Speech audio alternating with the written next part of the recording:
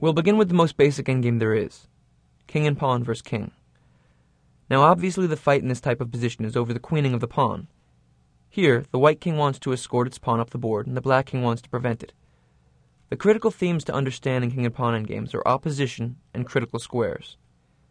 In this position, if the white king can occupy f4, e4, or d4, he's winning. These are the critical squares. If black can prevent it, then the game is drawn. In this position, if black is to move, white is winning. But if white is to move, then it's a draw. Why? Well, the pawn is on e2, and the critical squares for the white king to reach are f4, e4, and d4. If it's black's move, the king has to leave the defense of one of those squares. If he plays king d5, white plays king f4. If he plays king f5, white plays king d4. Now, many chess players believe that in all positions, it's to their advantage to have the move. This is an example when that is not the case. Let's say white were to move, and he plays king f3. What's black's correct move? King f5. Maintain the opposition.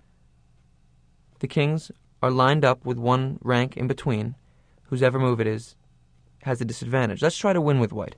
If we play e3, black will play king e5. Now the critical squares are the f5, e5, and d5 squares for the white king to reach. It seems very hard. In fact, white can't possibly reach that with correct defense. Let's try. King e2, black simply defends. King e4. King d2, king e5, king d3, king d5. Black doesn't allow the white king near. Let's return to the original position now. We'll see this one out to the end. If it's black's move, he has to play king either f5 or d5, or backwards. Let's say he plays king f5. White plays king d4. This position is objectively winning, because white occupies one of the critical squares. If black plays king f4, then white can immediately start pushing the pawn up the board, e4, followed by king d5 and e5. There's no way to stop it. So black would go back, king e6. Now, what do you play? It would be a critical mistake for white to push his pawn, because if he plays, say, e3, then suddenly the position is drawn again. Black plays king d6, and black has the opposition.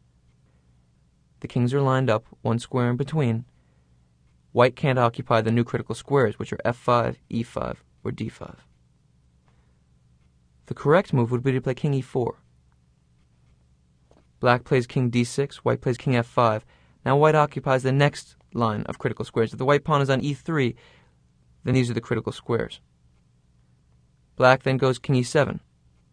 Then white can play king e5. Black plays king d7, white pushes the king further back, king f6. Now let's say black storms the pawn, king d6. Now white can start pushing, e4. White occupies the critical square for the pawn to be on e4, and he's winning. Black plays king d7.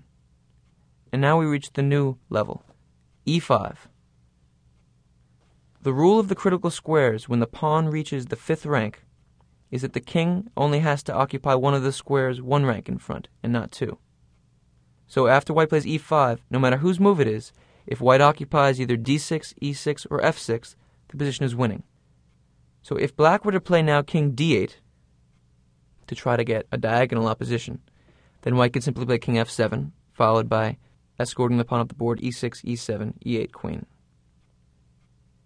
If instead black were to play king e8, how do you win? Here white takes the opposition again, king e6. If black plays king f8, king d7, followed by the pawn coming up the board. If king d8, then king f7, wins. The key point is that if white were to have played e6 instead, the game would be a draw.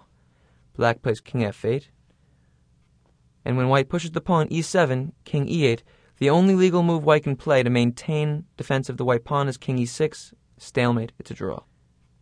This is the basic theory of king and pawn endgames. So if we return to virtually any position, let's put a pawn on c4, a black king on c7, and a white king on d4. White to move. What is the evaluation and what is the best move?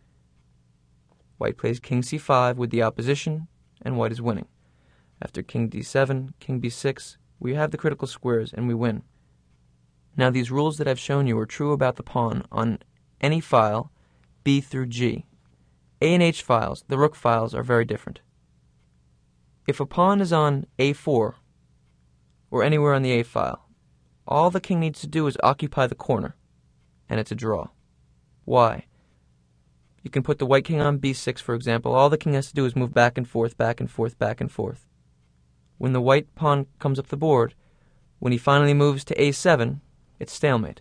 So if the black king were to be on b8 after a7, king a8, king a6, stalemate. And if the black king were already to be on a8 after a7, stalemate. In truth, it goes even further than that.